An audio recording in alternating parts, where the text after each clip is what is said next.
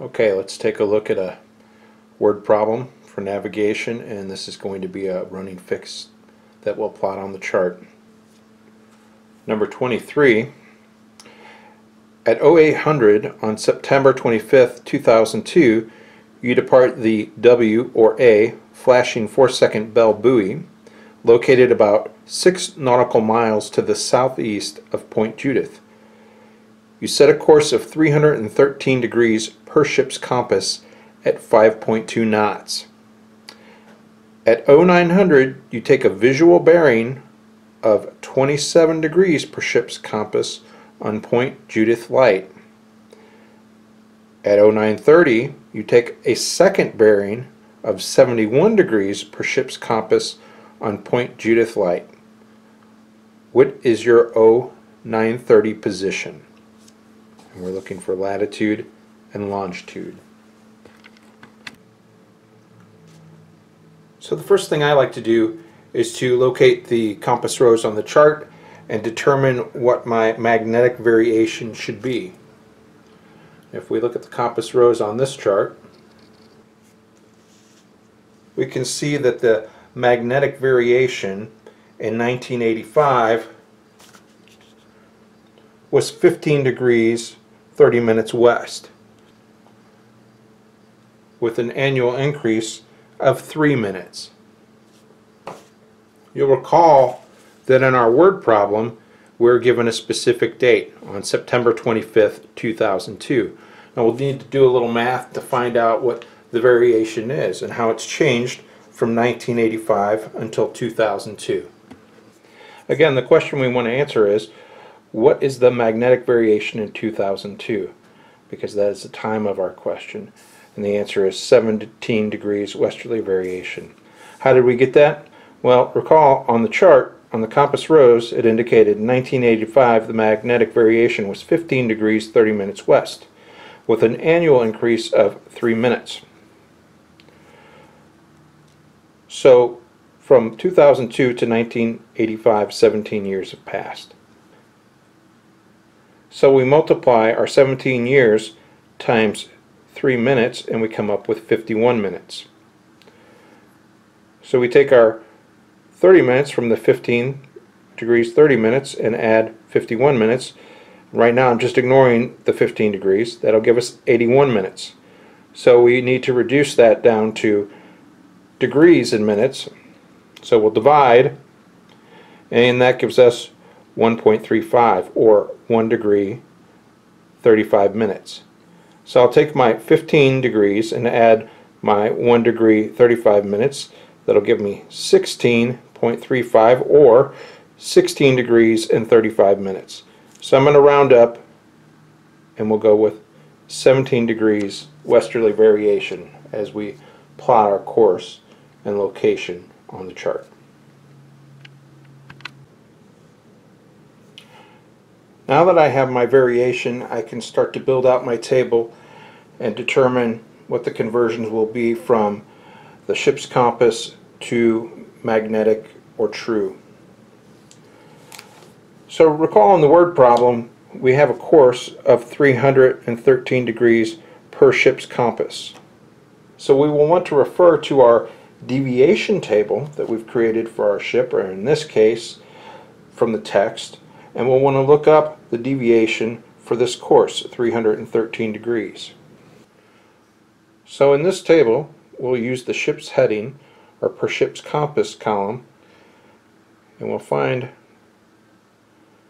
what's closest to our 313 degrees, and that's going to be 300, and the deviation is 0. Now that we have the deviation, we can convert from course to magnetic, and with it being 0 we see that our course and magnetic are the same, so that's 313 degrees. And then since we're moving from right to left, we will subtract westerly variation, so 313 minus 17 degrees is 296 degrees true. There are several variations of how to remember this. The one I learned is true virgins make dull companions add whiskey. So anytime you're moving from left to right, you would add westerly variation.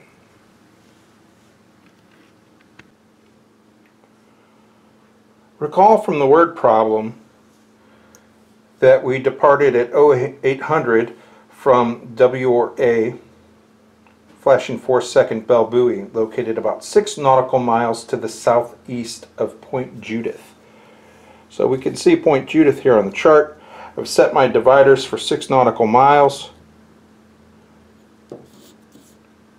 and we can take a quick look, and I bet this is the bell we're looking for.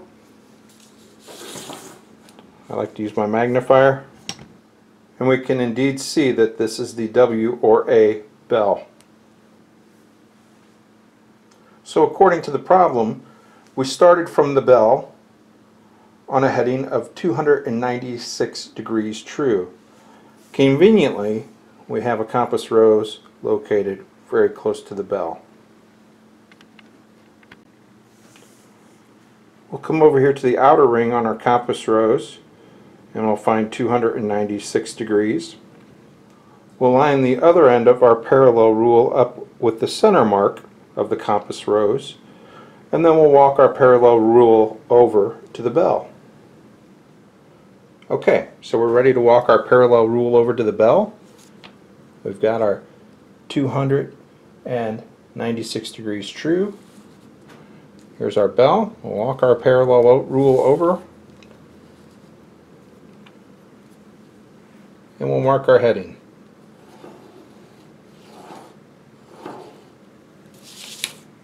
Since this is a marker, this is a fixed location, so I'll indicate that. This is my fix as of 0800.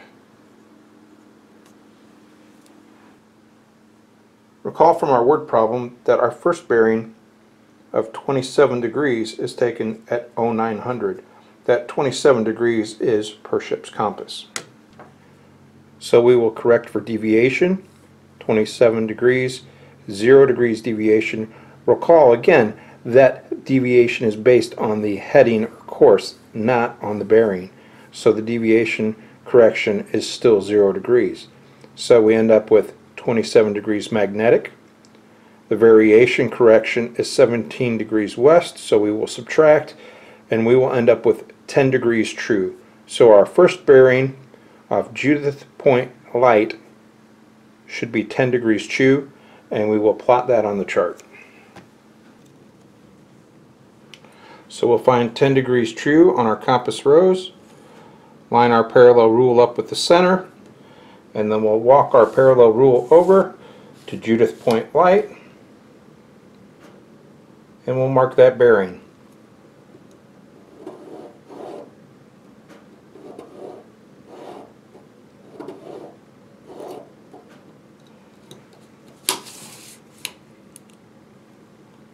And that is our 0900 bearing. According to our problem, we take a second bearing of 71 degrees per ship's compass at 0930. So again, the heading is still 313 degrees, so the deviation is 0. That leaves us with a magnetic bearing of 71 degrees.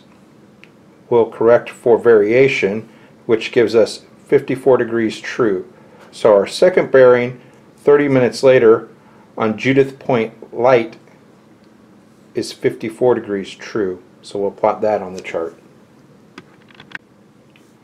So we'll come over to the compass rose, we'll find our 54 degrees true, make sure we're lined up with the center of the compass rose, and we'll walk our parallel rule over to Judith Point Light, and we'll mark that bearing.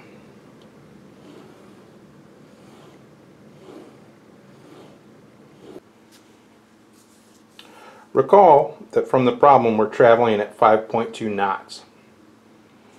And the time between bearings, bearing 1 was at 0900 and bearing 2 was at 0930. That's only half an hour, so we're going to need to divide. So half of 5.2 is 2.6. So we should have traveled 2.6 nautical miles between the time we took our bearing at 0900 and the time we took our second bearing at 0930.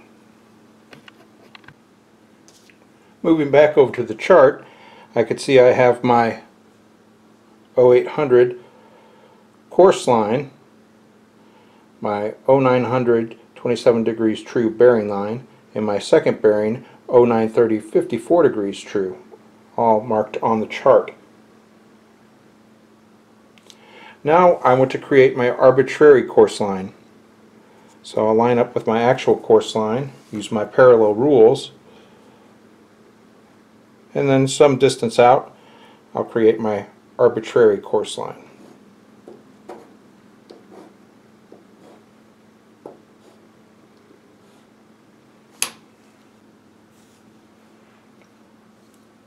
Now, according to my speed, I should have traveled 2.6 nautical miles. So I'll adjust my dividers to 2.6 nautical miles. 1, 2, 5, 6. So I know between the time of bearing 1 and bearing 2, I should have traveled 2.6 nautical miles. So I'll mark 2.6 nautical miles on the chart. Now I'll return to my first bearing line, and I will advance the first bearing line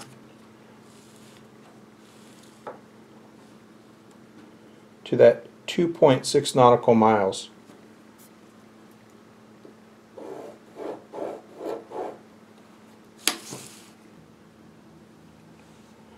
Now that I've advanced the first bearing line, you can see where it intersects with the second bearing line, and this is my actual running fix. This is my actual location at 0930.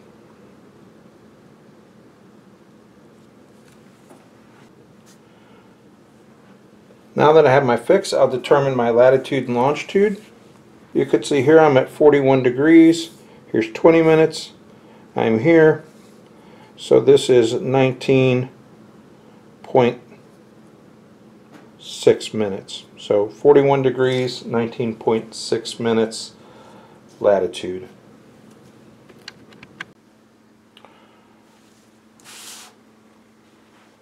We'll refer to the bottom of the chart to find the longitude, and we'll see here we're at 71 degrees 30 minutes, and for our location, let's see, 71, 31, 32, so approximately 71 degrees 32.7 minutes longitude.